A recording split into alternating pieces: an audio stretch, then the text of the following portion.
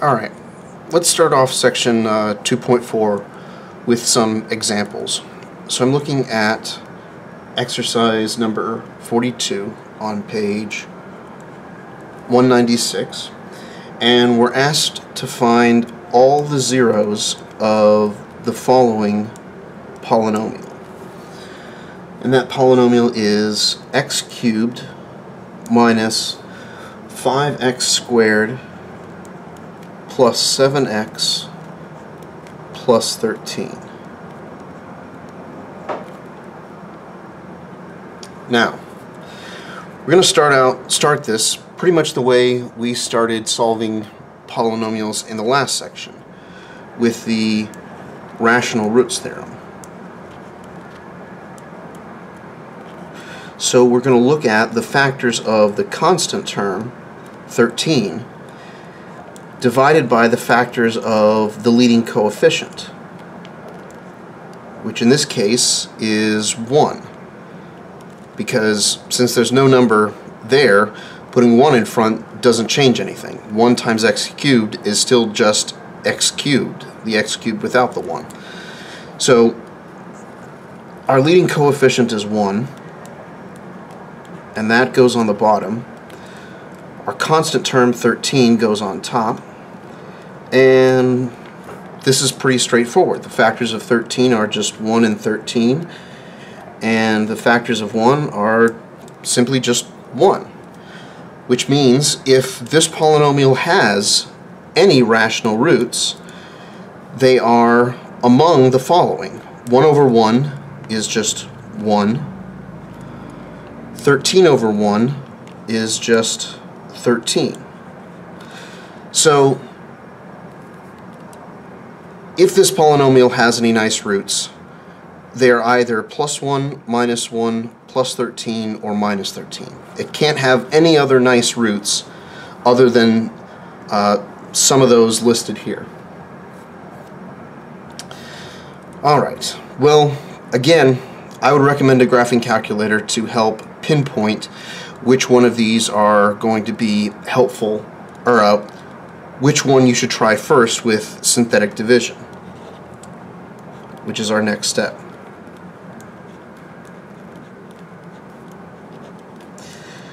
I, however, am going to use my instructor's edition and cheat like a fiend. And I see that trying x equals minus 1 is going to be rather productive.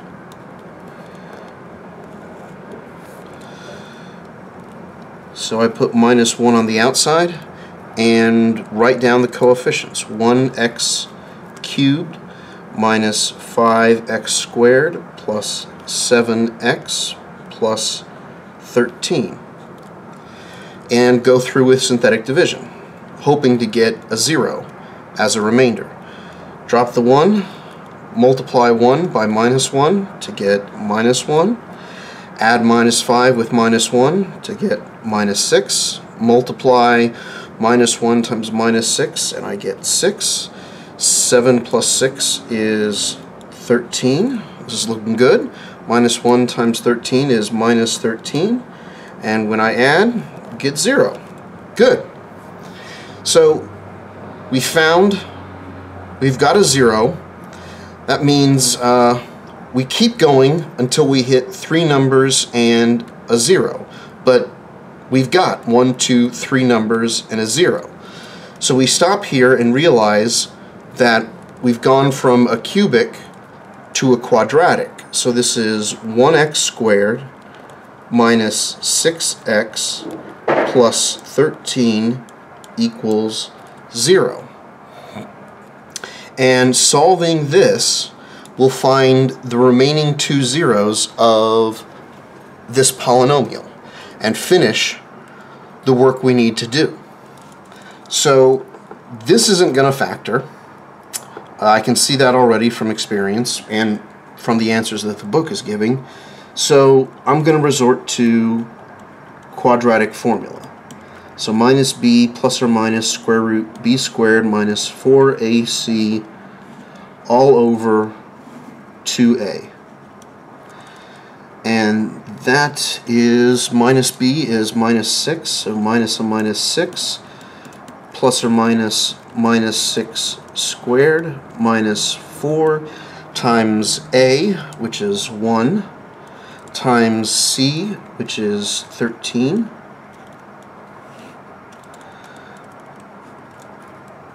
and that's all over 2 times 1, a, 2 times a.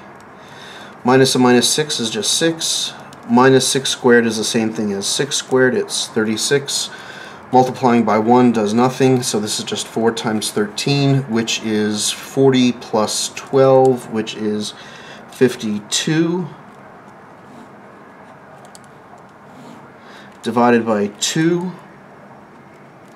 So we have 6 plus or minus the square root of, let's see, what is that, 16?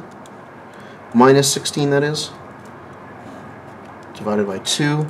So minus 16 can be broken up into, square root of minus 16 can be broken up into the square root of 16 times the square root of minus 1. And using our new friend I, we can now write this as square root of 16 is just 4, and square root of minus 1 is I. Now, putting the 2 under everything, 6 over 2 plus or minus 4 over 2i, we are left with 3 plus or minus 2i. Notice if we prohibited, square roots of negatives, we'd only have 1 0 here. But when we allow ourselves to use complex numbers, we end up with 3 zeros. It's kind of interesting that we have 3 zeros and a degree 3 polynomial. And since I'm so keen on pointing out that these zeros correspond to factors, namely x equals minus 1 corresponds to x minus a minus 1, the 3 plus 2i corresponds to x minus 3 plus 2i, and the 3 minus 2i corresponds to x minus parentheses 3 minus 2i.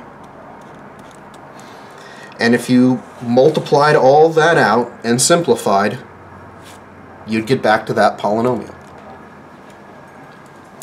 Let's try another one. Let's try one where we have, let's try something like 48. I don't want another cubic, I want a 4th degree polynomial.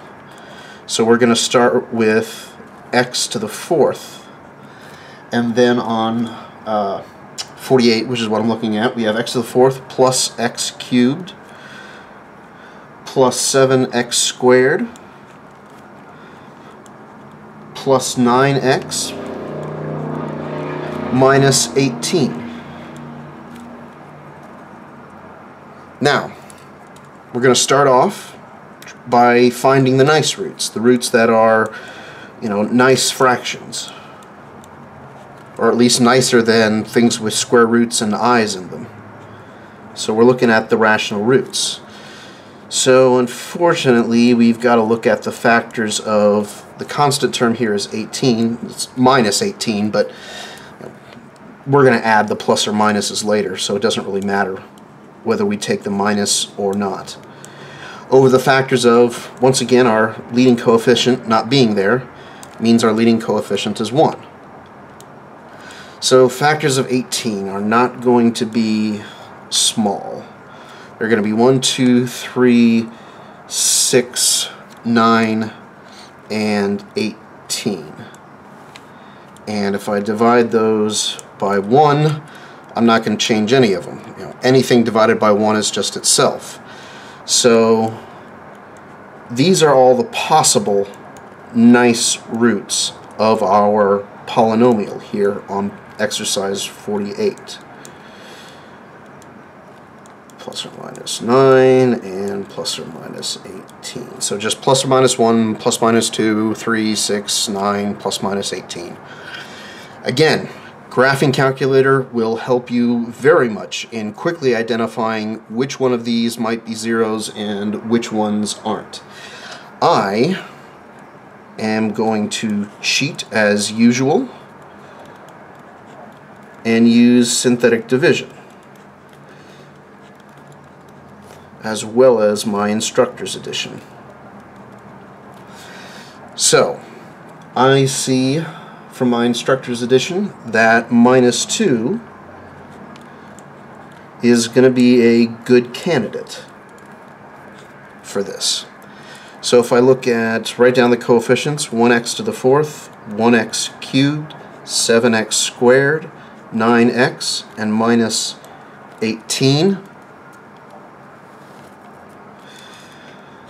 Now do synthetic division. So start off on the left, to the far left, except staying on the right of the line here. Drop the leading coefficient, drop the 1, multiply by minus 2. 1 times minus 2 is minus 2. Add to get minus 1. Multiply by minus 2, and I get plus 2.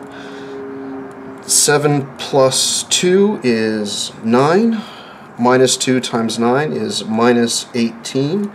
9 plus minus 18 is minus 9. Minus 2 times minus 9 is a plus 18. And when I add, I get 0. Excellent.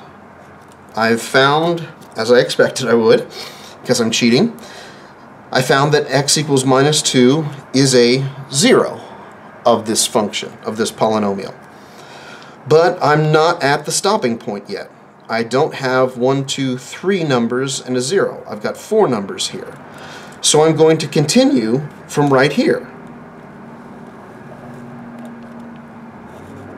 And using my instructor's addition, I see that trying x equals 1 seems to be a decent choice. So drop the 1 again. 1 on the outside times 1 below is 1 above the line. Minus 1 plus 1 is 0. 1 times 0 is 0. 9 plus 0 is 9. 1 times 9 is 9. Minus 9 plus 9 is 0. Excellent. That's another 0, as I expected because I'm cheating. And now 1, 2, 3 numbers and a 0. Good. I'm at my stopping spot. So now I have my quadratic. I have 1x cubed, or sorry, 1x squared plus 0x plus 9, and I want to solve this to see when is this equal to 0, because the zeros here will leave me, will be the final 2 zeros on 48. 0x, I can simplify that. This is just x squared plus 9 equals 0. Well, this is quite nice. I just have an x squared and no x, which means you could do quadratic formula and, your b would be 0 in this case. But we can do something a little bit simpler as well. If we subtract 9 from both sides, then take square roots, we get x equals plus or minus the square root of minus 9. And minus 9 can be written as square root of minus 9 rather, can be written as square root of 9 times square root of minus 1, which allows us to use complex numbers. Square root of 9 is 3, and square root of minus 1 we're calling I. So that means we have 4 zeros. X equals minus 2, x equals 1, x equals 3i, and x equals minus 3i. 1, 2, 3, 4, degree 4. That was nice. Same number of zeros as roots. And the factors, x minus a minus 2, x minus 1, x minus 3i, and x minus a minus 3i. So p of x factors like this. Each of the zeros corresponded to a factor of p of x. So finding all the zeros is the same thing as completely factoring p of x. There's another thing that's really interesting. Remember when we talked about conjugates of complex numbers? You know, the conjugate of a plus bi was a minus bi. That was the conjugate. Well, I got 3i minus 3i. 3i and minus 3i are conjugates. 3 plus or minus 2i. 3 plus 2i, 3 minus 2i are conjugates. This is very interesting. I'm always coming out with the number of zeros that I have is the degree of the polynomial, and if I have any complex roots, they always come in conjugates. This, it turns out, is absolutely no coincidence.